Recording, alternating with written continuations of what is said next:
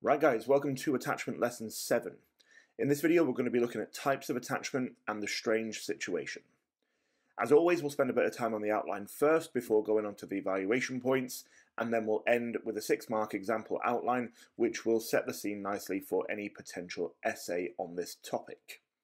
The timestamps in the description will let you navigate to a particular section of the video if you're looking for something specific, but whether you're looking for something specific or not, a like would be amazing if you find this video useful. So, the strange situation was developed by a student of John Bowlby's called Mary Ainsworth as a method of assessing the quality of attachment between a baby and a caregiver by observing key attachment behaviours occurring between the two of them. The procedure is very simple. It's a controlled observation that takes place in a room with a two-way mirror through which psychologists can observe the baby's behaviour. Now, if you can't remember what a controlled observation is, the link to the video on observations should be appearing on your screen now so you can go and remind yourself. Overall, there are 5 behaviours that are being observed, and each of them are scored for intensity on a scale of 1 to 7. Those behaviours are proximity seeking, which is whether the baby will attempt to stay close to the caregiver or not. Exploration and secure base behaviour, which looks at the infant's confidence around exploring the unknown environment that they're in, but also looks at how often the baby uses the caregiver as a source of security. So you might see the infant look back and check that mum is still there, or they might go back to mum every now and again before venturing back out into the room. Stranger and separation anxiety are exactly what it says on the tin. How distressed does the infant get when a stranger enters the room and when the caregiver leaves the room?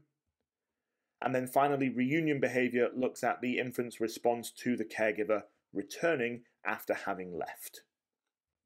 And those behaviours are observed across 7 individual episodes, each of which is designed to test one or more of the behaviours in question. So, for example, episode 2 will look at stranger anxiety because we'd expect most children to be anxious around an unknown adult. Whereas episode 5, on the other hand, would be looking at separation anxiety, again because we'd expect many infants to experience distress when their caregiver leaves. Episode 4, however, would be looking at both reunion behaviour and exploration and secure base behaviour. I'm not going to go through all the stages because they're fairly self-explanatory, but I do just want to skip ahead for a minute and talk about outlining the strange situation. So when you write a 6 marker for this, and you'll see this a bit later on when I show you the model that I've got, you don't need to list off every single stage of the strange situation. I mean, don't get me wrong, you can if you really want to, but you run the risk of your outline feeling a little bit listy and not having a nice flow. So one nice way to do it would be to just give a couple of examples of the episodes as part of your outline, which is what I've done and which is what you'll see towards the end of the video.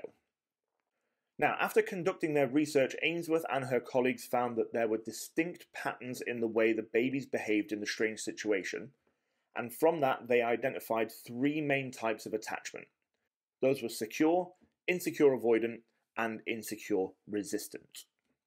Secure attachments were the most common, with around 66% of babies being classified as secure in the strange situation. These are children that explore happily, but regularly return back to their secure base.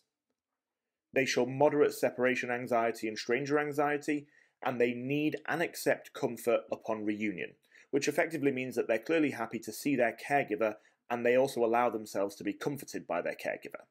This behaviour is thought to be a result of having emotionally available caregivers who provide consistent nurture and care and are responsive to the needs of their children.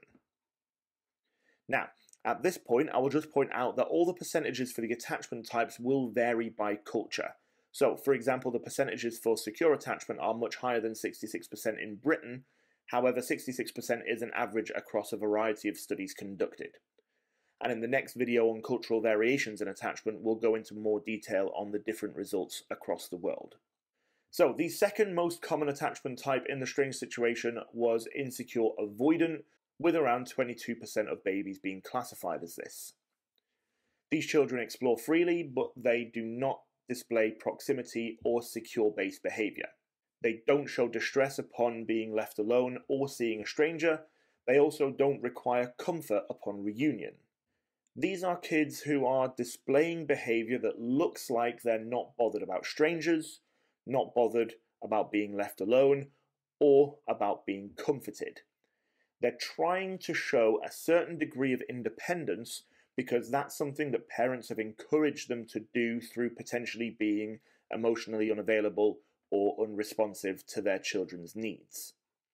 Now, just to be clear, just because they're not showing that they're distressed doesn't mean that they're not experiencing distress, but they're trying to keep grips on their emotions and they're trying to handle it independently. Okay? Now, the least common attachment type was insecure resistant, with only 12% of infants receiving this classification in the strange situation.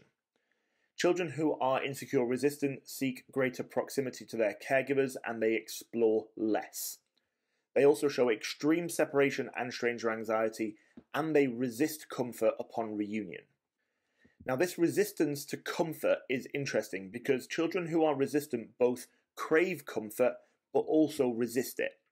So they're mad with their caregivers for leaving and they want to punish them for leaving, but equally they need the comfort now that they're back.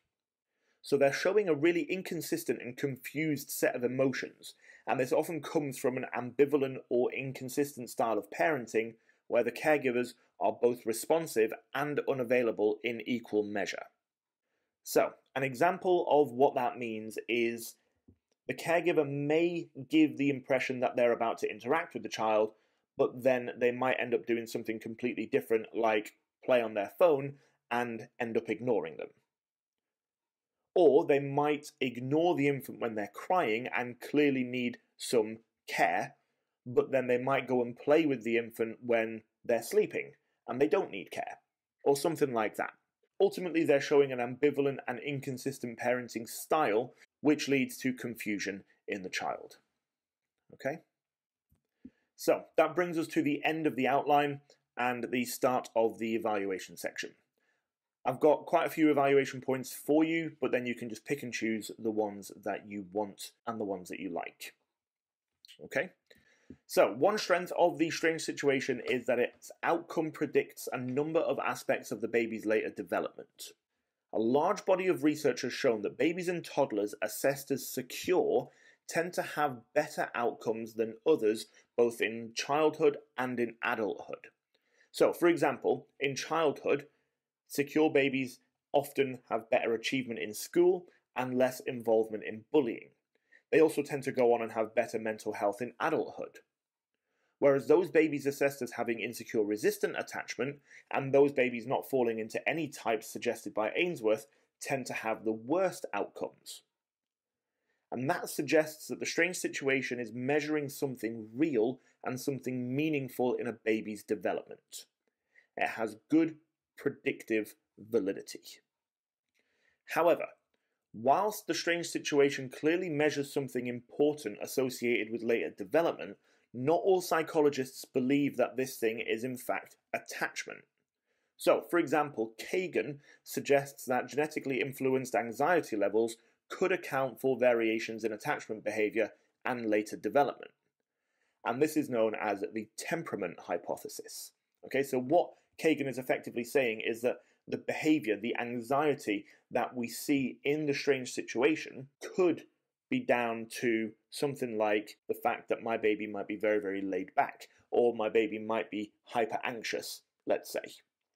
Okay, and we're not actually measuring attachment quality or attachment security at all. We're actually measuring something like anxiety levels that's more genetically influenced. And it's those anxiety levels that are then also going to go on later in life to affect a person's behavior rather than the attachment.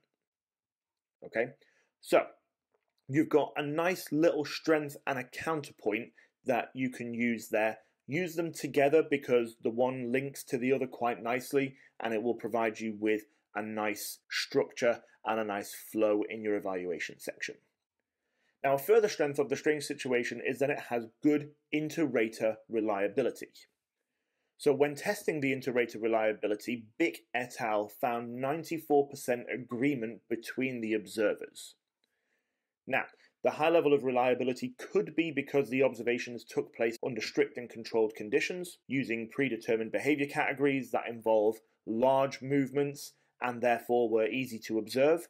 For example, anxious babies cry and crawl away from strangers, which is something that everybody can see.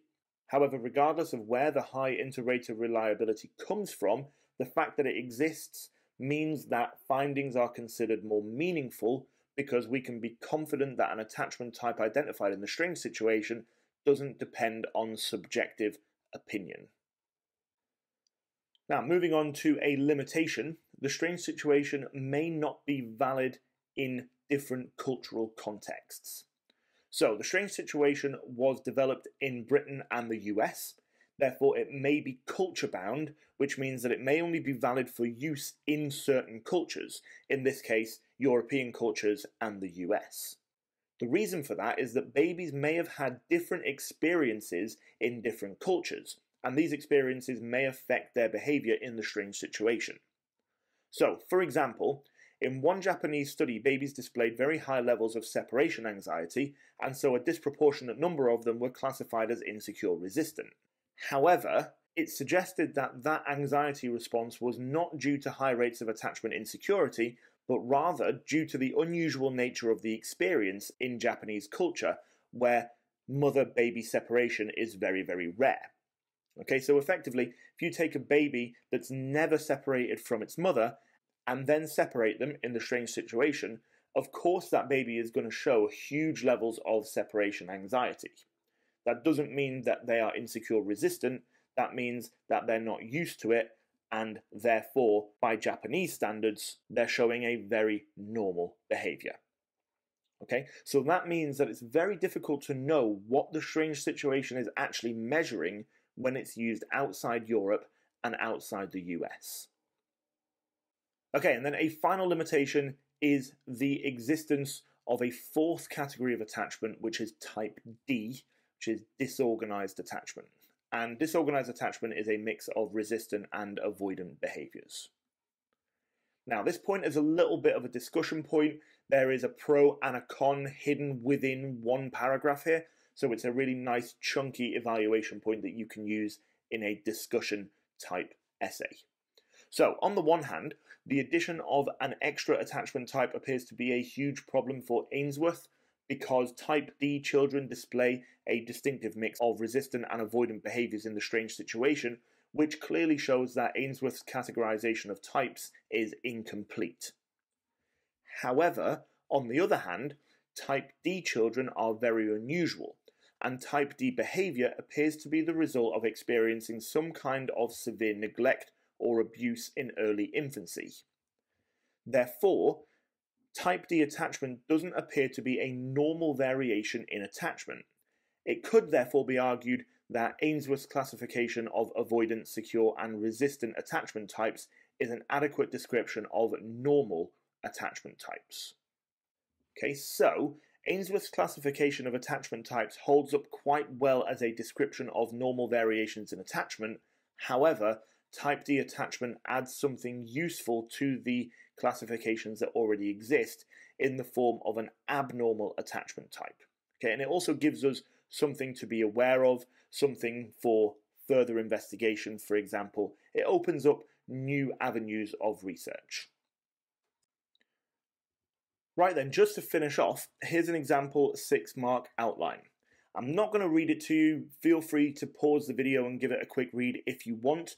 I just want to draw your attention to what I was saying earlier about not going through each of the stages. You can see that I've mentioned some of the stages briefly in the first paragraph, but after that I move on to the behaviours being observed and the findings. Also, note that I haven't gone into detail about the type of behaviour each attachment type showed in the study. You can add that if you want, but for me, the outline is already long enough and there's enough detail in there without adding that. It doesn't mean that it's not important. There'll be plenty of questions, potentially application questions or anything like that, where you will need to know that stuff, but in terms of putting it into an outline, I decided not to put it into mine. Okay?